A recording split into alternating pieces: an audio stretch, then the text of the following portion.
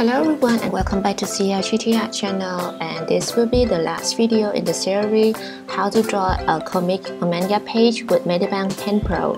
Okay, this video I will show you guys some tips and tricks that I always use when I work and color and drawing manga comic in Medibang Paint Pro. The first thing is that you want to create a speed bubble, okay, and you already have the material, this one in the item in material box of the Medibang Paint Pro. But what if there's some speed bubble that you can find in this one and you want to create one? So there will be some tips and tricks for you guys to create a speed bubble. Okay, so just imagine that you have the kind of like the speed bubble. This will be like this, but there's have none in this in the material. So how you create this one? So here is the way I create this one. First you can draw it, yeah, just like the way I just did, or else you would use the snap in here. That's really perfect for you guys. Just use the curve snap and drag it to the place that you want to make it. Like this one.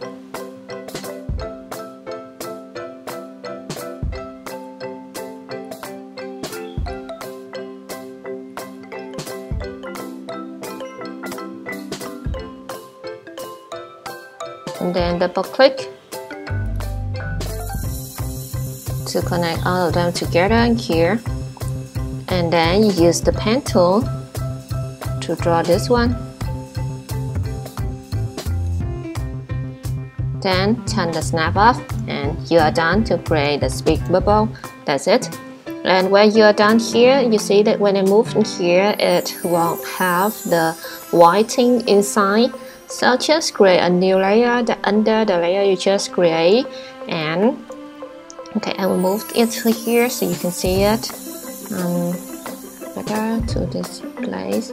Okay, and now you use the wand tool. You see with the wand tool here, and then use the fill tool here to fill the white color to this one, and that will create the whitings for this one. And of course there's still some part that the white is not rich, cannot cover it. Remember that you will fill the one and the whitings in the layer you just created, layer 30 here, okay? Yeah, this one, and then use the pen to fill all the blank space of the speed bubble here.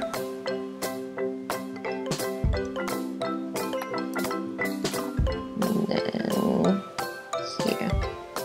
Then you merge two layers together and you're done creating the speed bubble with the whiting inside, just the same as the material in here. And if you want to zoom in and zoom out, just use transparency, the transform. Just use the transform tool here to zoom in and zoom out to create it, make it bigger or smaller. Yeah, like this one. So that's it, the first thing you can do. But if you want to have some type of effect, speed bubble, kind of like this, like thinking, you can use this one. Use the snap, circle snap here, and then use the brush. Then you would choose the speed one. Where is that? Okay, the speed line. I need to show the brush review. Okay, that's one will be perfect. And then holding Control or Command at the middle of the circle here, and then use the color, and this is how you create this one. Yeah, really quick, right?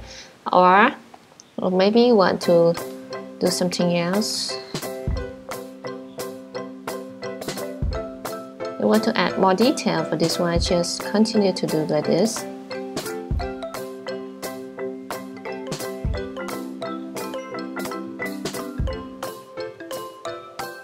So with this circle you can create more things in here, and I remember there's staple pen here. You can do the same with the staple pen like this, or there will be the staple pen. Let's say staple pen 3.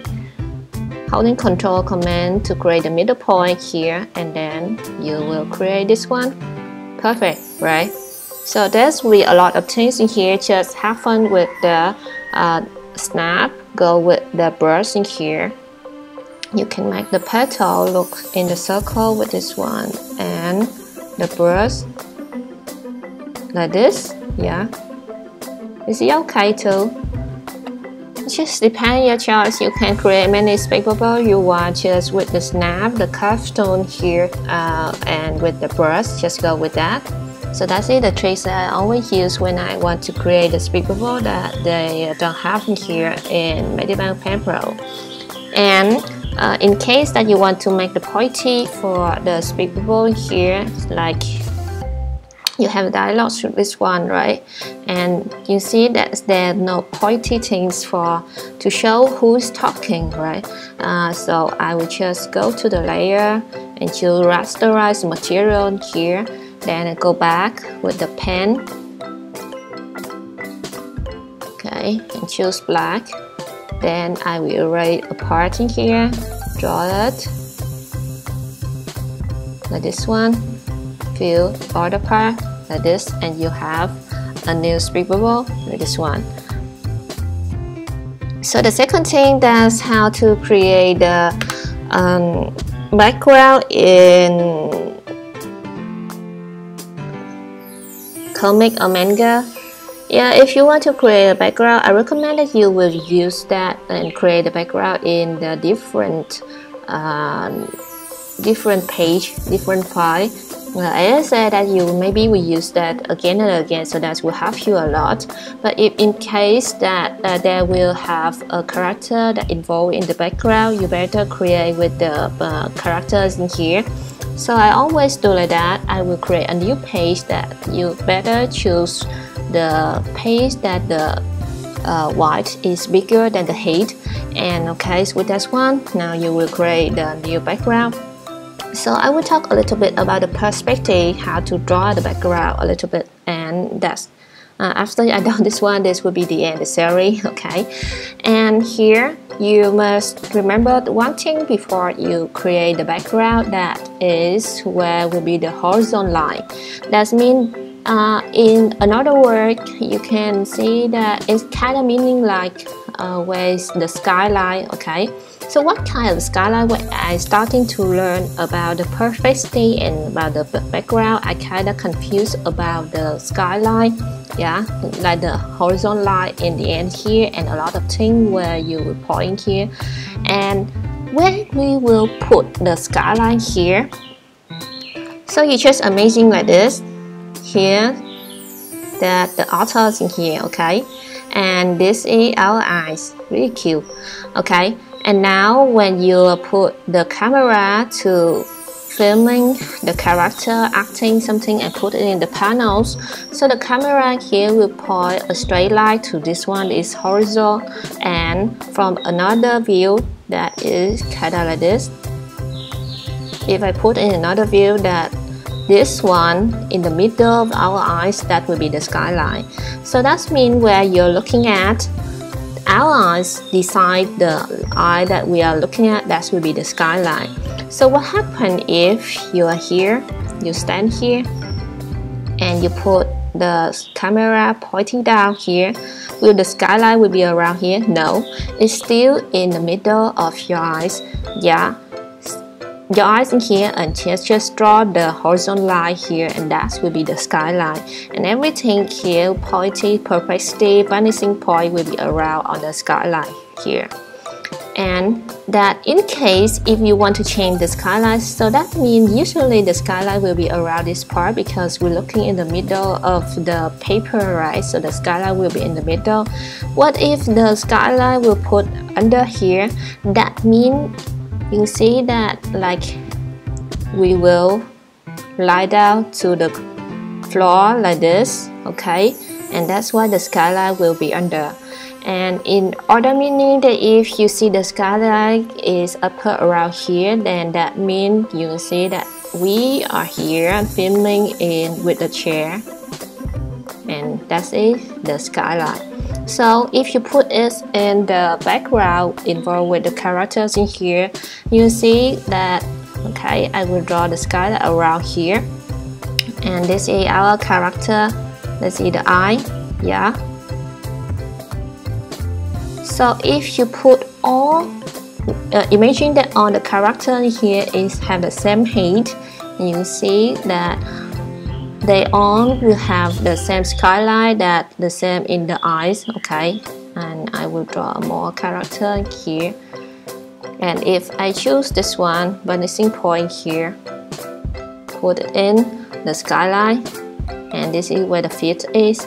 That means the character here also have the feet on the line here, and you can see how the character is smaller and smaller at the end of the background. So that is how the perspective works, right? The things that near you will be bigger than the things further. So the same here, when you draw the building with the line like this one, you will create the vanishing point. So with that one, you can create the building.